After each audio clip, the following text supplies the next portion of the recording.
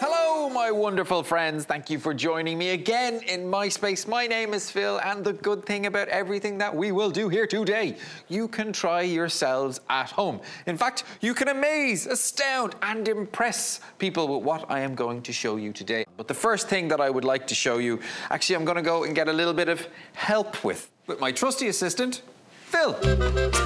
Hey, Phil, give that a blow there, will you? Yeah, sure. Give it a go.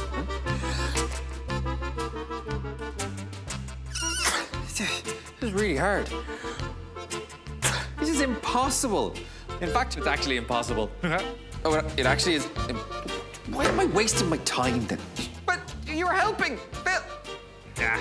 Okay, so it is actually impossible because try to blow this up, and it's me sharing, so it's fine.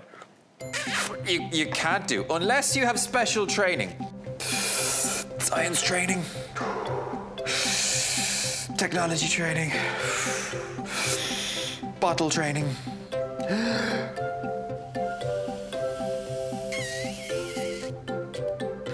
And you will see that not only am I able to inflate the balloon, I'm able to keep it inflated, and I can pass things inside the top of it and it will still stay inflated. Unless I use my mind trick, another science trick where we kind of go smaller, smaller, smaller, smaller, shrink. Yeah. And today's lesson is all about telekinesis and the power of the mind, No, it's not. It's about science. This is a trick that you can use to show people. The one that I gave Phil, he's a bit of an idiot sometimes. This one is a bottle with a balloon in it.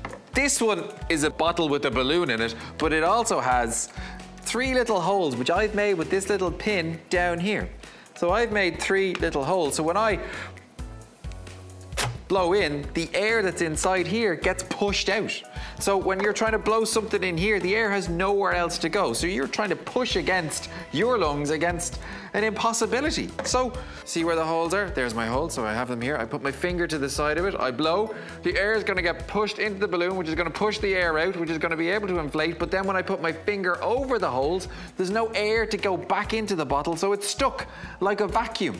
And this is exactly what a vacuum is. Air's pushed out, finger over holes, no air can go in, so balloon stays inflated. Watch.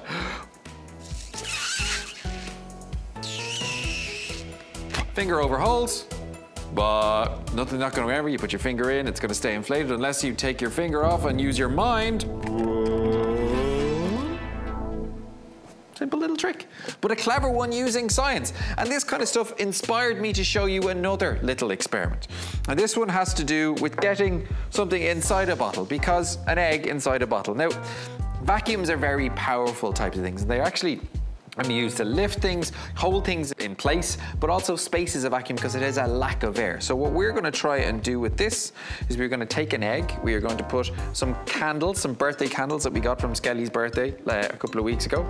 It was his 109th.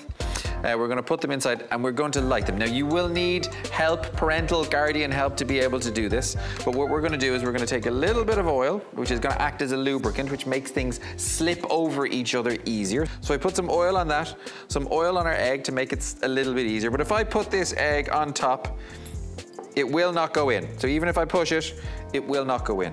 So what I'm going to do is I'm going to light these candles, and then I'm going to put the bottle on top, and the hot air is going to get pushed outside of the bottle, and then hopefully, because that when the candles go out, because it's used up all of the oxygen, then because there's less pressure on the inside and more pressure on the outside, it should get sucked back up inside. So this is about pressure, so let's try. So we're going to first light this and start singing happy birthday to eggs. Ready? So I'm going to put this on top.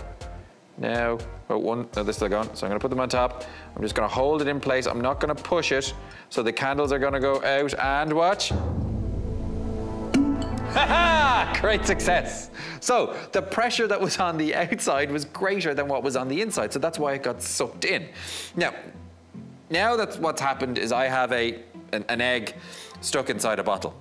have a think about it. Think about how could we get this egg? Because the pressure on the outside was greater and then it was less on the inside, so the egg got sucked in. What could we do?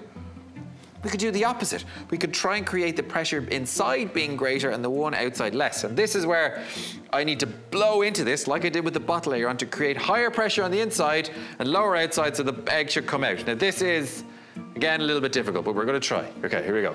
3, 2, 1. And, come on, egg has returned. Thank you, great applause, great success. Little bit of simple science that you can try at home with a bottle, a balloon, an egg, some candles. Try it out. Send us in your videos to rte.ie or learn, and like with a little bit of pin, you can fool your friends and maybe even, you know, make bets, do whatever else. But it's always science. Magic is just science you haven't figured out yet. Ta-da, and congratulations, and thank you for joining. Bye.